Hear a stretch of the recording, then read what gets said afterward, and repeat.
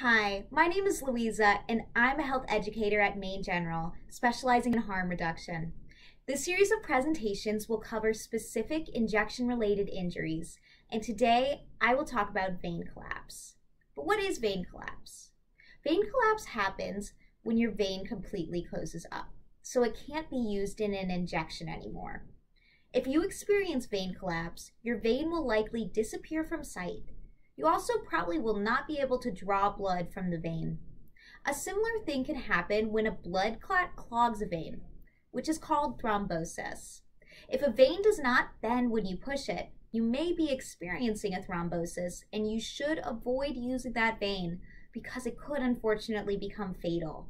But what even causes vein collapse and thrombosis in the first place? Many factors can lead to vein collapse, including recurrent infection near injection site, trauma to vein and surrounding tissues, and repeated use of an injection site. Drug type and needle sharpness can also cause vein collapse. Drugs which are more acidic, such as heroin, have damaging effects on vein health, and needles that are barbed or dull can lead to vein collapse. Thankfully, you can reduce your risk of experiencing vein collapse by following a few simple guidelines.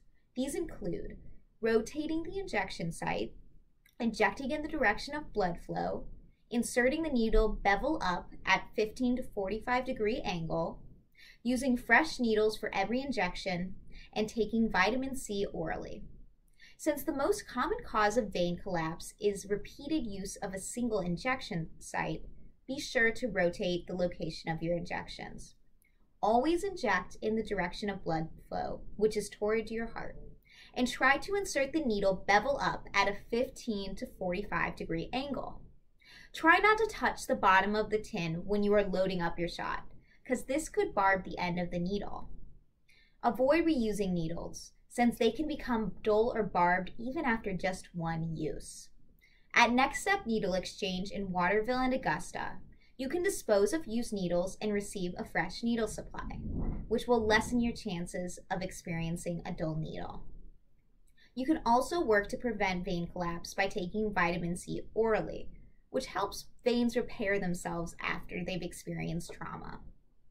At Next Step Needle Exchange, we offer a variety of supplies like cottons, needles, sterile waters, tourniquets, alcohol prep pads, BZK pads, and triple antibiotic ointment. These materials help create a safer, cleaner environment for drug use, reducing the risk of infection and other complications. Thanks for joining me today, and I invite you to check out more of our content on MaineGeneral's Harm Reduction YouTube playlist.